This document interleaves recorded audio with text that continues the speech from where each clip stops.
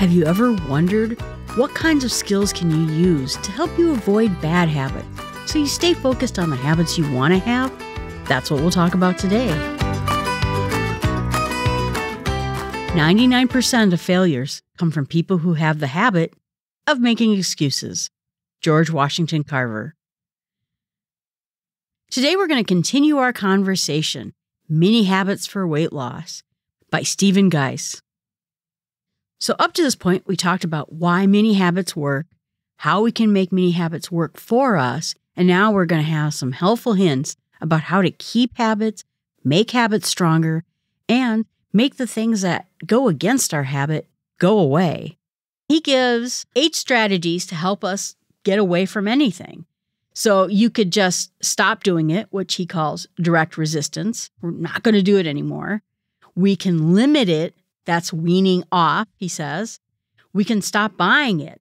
So if we're having trouble with ice cream, we stop eating ice cream because we never buy ice cream. That's my strategy. I'll tell you right there. I talk about it in other podcasts where I won't buy snacks at the grocery store. Welcome to have them, but I have to go out and get them. So I'm pitting my laziness up against my desire to have ice cream.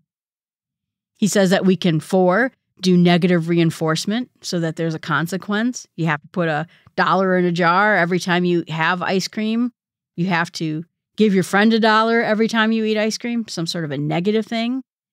You can try to substitute it. This is another strategy I make use of. Instead of eating ice cream, and substitute a bad thing for something that's still sweet, but is a little bit better for me. I got away from eating snack foods by getting those Claussen pickles. If you ever had that brand, they're crispy, they're crunchy. When you bite into them, they kind of make that snappy noise. So it feels like a snack, and it's salty, and it has a lot less calories. So I replaced snack foods with pickles. It works a little bit, and it works some of the time, not all the time for sure. The 6th strategy, he says, is to try to delay it. Say, okay, I get you on ice cream, but let's try to wait an hour and just see if we can get away from that initial craving, that initial momentum that's going against us. And that actually works pretty well. I found it a particularly great strategy for budgeting. Oh, I want this thing, and you have it in your shopping cart and you think, oh, I'm going to buy this awesome thing. And if you wait a couple of days, you look at your shopping cart and you go, why was I going to buy that? The urge is gone. That overwhelming desire for it goes away. He says, number 7, you could create an alternate way or pair it with a different reward so that we actually have a positive reinforcement. So if I don't eat ice cream, I can go ahead and play video game for an hour. So you're pairing it with something else to try to get you away from doing it. Or number 8, you actually make yourself do something first before you do the thing you want.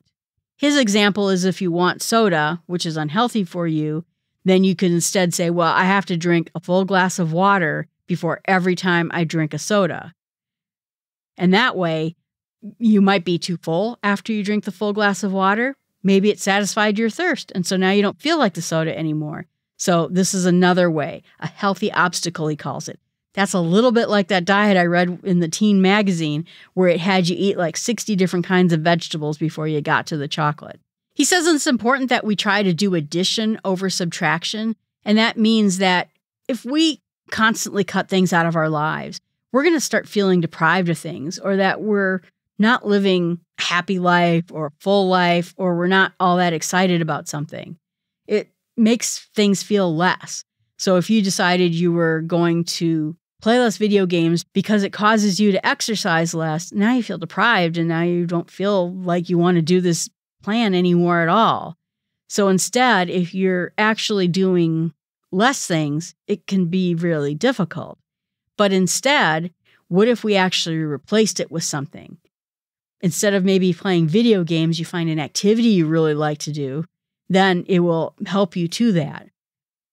I have one of the Oculus Quest 2s, and instead of sometimes sitting there and playing video games where I'm sitting down, I'll say, why don't you go upstairs and play with your Oculus for a while? I have this amazing Star Wars game that I just am thrilled with.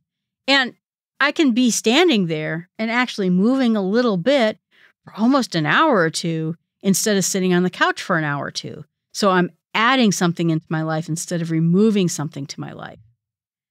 And he says that the more times we can avoid the things that will break us down, cause us to leave our system, have us go backwards on our behavior plans, and if we can actually add to our life instead of avoiding things, we'll suddenly find ourselves back on path.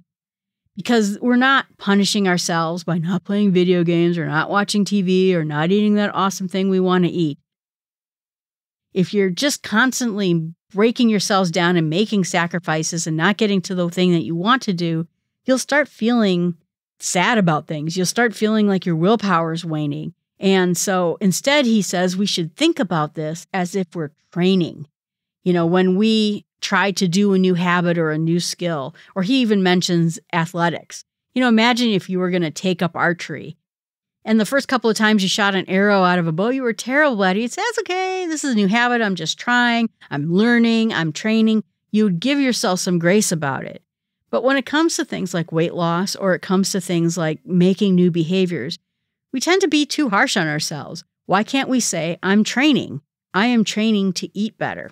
All right. So yesterday I didn't do such a good job. You know what? I'm learning. I'm in training and I'm going to learn to do better.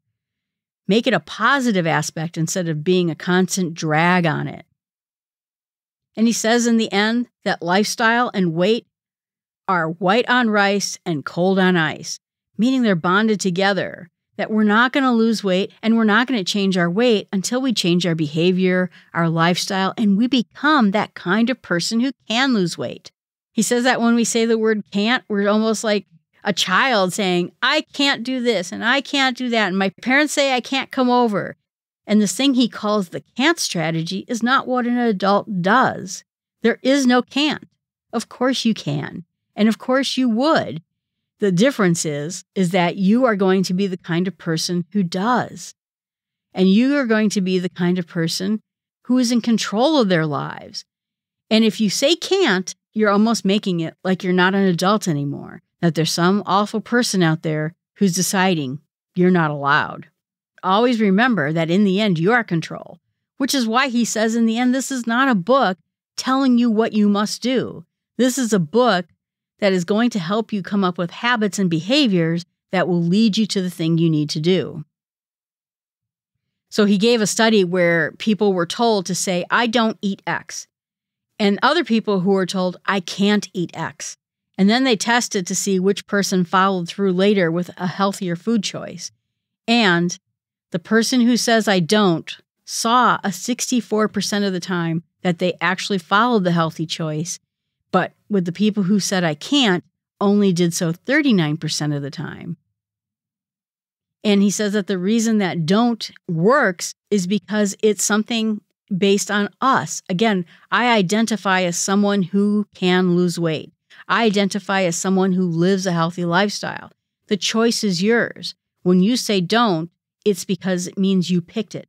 When you say I can't, that means there's some big bad person in your life controlling you, and instead, you are always in control. You are the one who's going to determine things that you do and the things that you don't do. And he says that sometimes can't might lead to a rebellion. Oh, I can't eat desserts.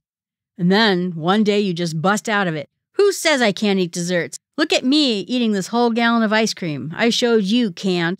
So it can cause even rebellion if we say the word can't instead of saying don't. I don't eat those kinds of foods because they don't lead to a healthy lifestyle.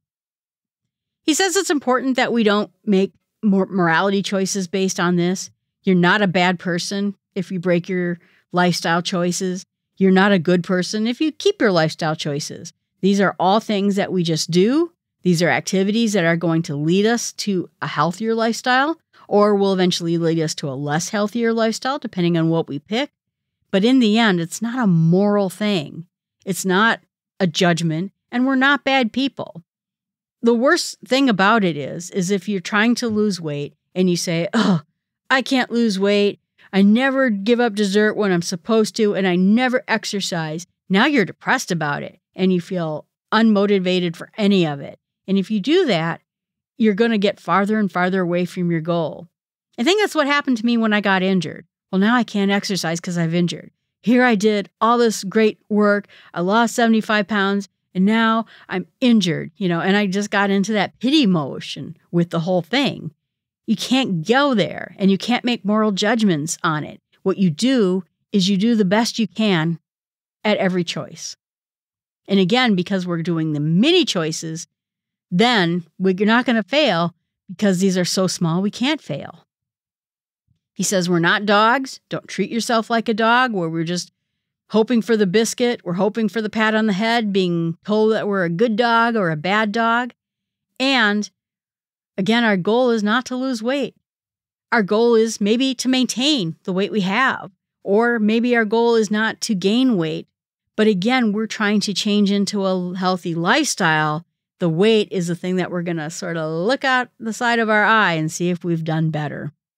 But he says to watch out for some of the exceptions, the places where we lose consistency, some of the times we're with friends and we're like, oh, well, I'm just with my friends. We're going to just have a good time tonight and I'm going to go back to it. When we make too many exceptions, then we're going to break out of that behavior change, that habit change, and then we're going to eventually break out of our healthy lifestyle. He says the other thing to do when you're thinking about living a healthier lifestyle is to make moving more a bigger part of your life. If you like to dance, I used to work with someone who loved to dance. She just put the music on and she would dance. Even if you're doing an unregulated activity, it's better than sitting in the chair.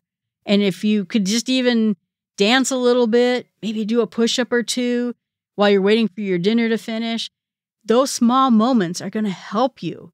And again, keeping that low bar, 1 push-up, 10 seconds of stretching, 10 seconds of moving, walking for 1 minute. But when you always have the option to do more, sometimes you might do more, but that's not the goal. The goal is the tiny habit. So the goal, he says, in the end is to be steady, which is important than doing something big. Make sure that you eat enough and that you don't trigger that scarcity mode. If you feel like you're depriving yourself, you'll just get into a bad place. And he says, always remember, you're in control. And he says, quote, when you're in charge and when your strategy is flexible enough to adapt to your life and the subconscious desires, the gradual changes you make can last a lifetime. See how important that is? We're changing for a lifetime. And the side effect of all this is that we're going to live a healthier life, be more mindful of our food, and be more healthy. He says that there's no limits in his choices, that he's allowed to go out and eat unhealthy foods if he decides he's going to, but he makes sure that it's a very rare occurrence, and it only happens from time to time. And that you don't want to get into this pit of choosing between the stupid salad I have to eat, remember I always like calling my salad stupid, or the amazing forbidden food that you're just craving to do. If you're going to change for a lifestyle, every once in a while you're going to have the French fries. Just not going to do it that often. You're going to make it a special thing instead of a daily thing. But in the end, brute force won't make us happy. It won't make us have progress. It's going to be that slow, consistent lifestyle change. And in the end, make it easy. We're going to put our clothes out. We're going to make our goals as simple as possible to get. And we're going to mindfully eat. We're going to pay attention to the things we're doing, because paying attention is the kind of thing a person who lives a healthy life, a person who can lose weight, does. If you're always just sort of buzzing through and not paying attention to what you eat, not paying attention to how you're losing your time, not paying attention to how many days you've gone by without exercising or doing something healthy, that's where it gets lost. So us being mindful, us being in control is going to help us every time.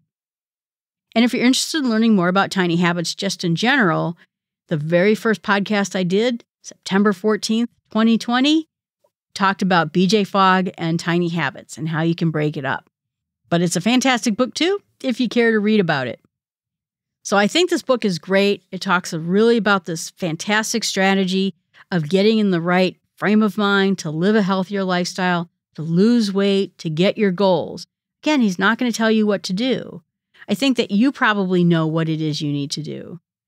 There's a movie called LA Story where one of the characters says she looks in the mirror and then she sees whatever is the first thing that's most obvious to her, and then she takes it off because it means it's grabbing too much attention.